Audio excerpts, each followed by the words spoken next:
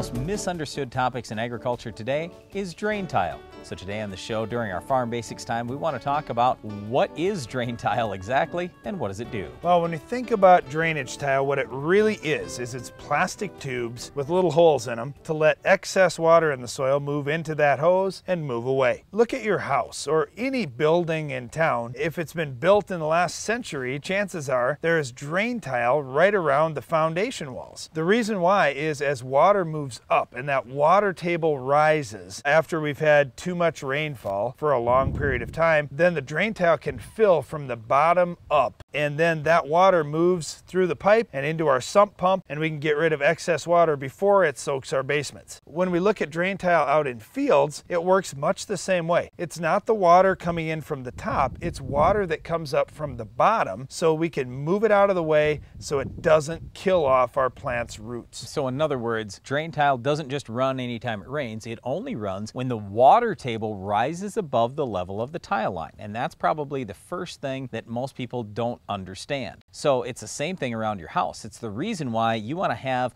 that drain tile a foot or two below the foundation of your house, because if you have it up above part of the foundation, that means that the water table could rise all the way up to that level and the water could seep into your house. So it's the same thing out in the field. We've got to make sure that we have these tile lines below the root zone. And the root zone for most crops that we're dealing with is about 3 feet. So we like to have the tile lines at least at a 3-foot depth out in most fields. All right, when we think about this, why do we need to move away excess water? The reason why is that the proper percentages in soil should be 25% air, 25% water, and 50% soil. So there's a lot of pore space out in soil. We need at least half of that pore space to be held by air, otherwise the plants don't have enough oxygen to breathe. Well, let me be a little more blunt with this thing too. Water is toxic. If you have too much water, it kills plants. And the reason why comes back to what Darren just said. If there's too much water, there's no oxygen. And without oxygen, the plants are going to die. All right, so how does soil really function? And you think about these drain tile lines, and I realize many people are alarmed when they see pipes coming out the ends of fields. We've been conditioned over years of, oh,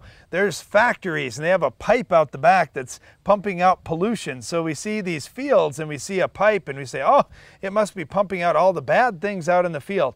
That couldn't be further from the truth. The way that soil was really designed is as a filter. When water moves down through soil, it actually becomes purified, and things like fertilizers or herbicides or even small soil particles are filtered out as it moves down through the soil. Once it gets to the tile line, we get pretty clear and clean water coming right out the tile line without much for fertilizers or any other contaminants in it. So some of the cleanest water that leaves a field is going to come out those tile lines.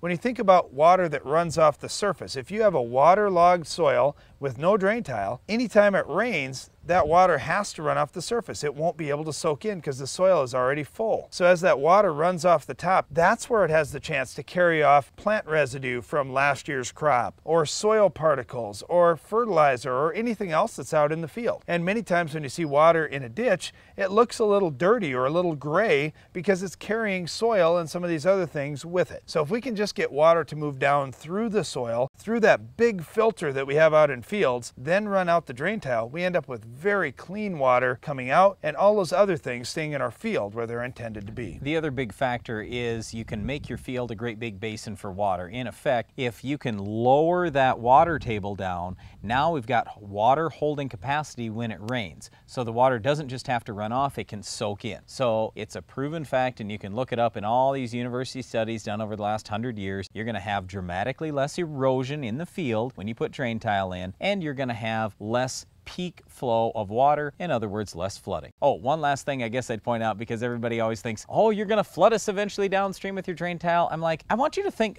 about this for just a second. Think about it from the farmer's point of view. Put yourself in the farmer's seat. How are we going to pay for drain tile? Do you think that we just want to put drain tile out there for fun? No, it costs a lot of money. It might cost as much as $500 or $700 per acre. And it's expensive. Okay, so how are we going to pay for it? Well, the only way we pay for it is with higher yields, right? We have more bushels. Okay, so if I have a 200 bushel corn crop versus a 100 bushel corn crop, which one would you guess uses more water? Well, there's no question about it. The 200 bushel crop uses a lot more water. So what I'm trying to say here is, yes, in the short term, there might be more water coming out of the field, but in the long term, there's absolutely less water coming out of that field. And I can tell you, I can give you examples on our own farm where we put tile into wetter areas years ago. Those aren't wetter areas anymore. They're super productive. We're raising 250 bushel corn there, but we almost never have water coming out of those tile lines because we're raising so much crop now. Well, drain tile is certainly important in agriculture and really even around your house. So understanding how drain tile actually works, where water comes up from the bottom, and as that water table rises, that's the time where drain tile will actually run to protect your home and to protect plants' roots. Well, speaking of plants, let's talk about how to control one. It's our Weed of the Week, and it's coming up later in the show.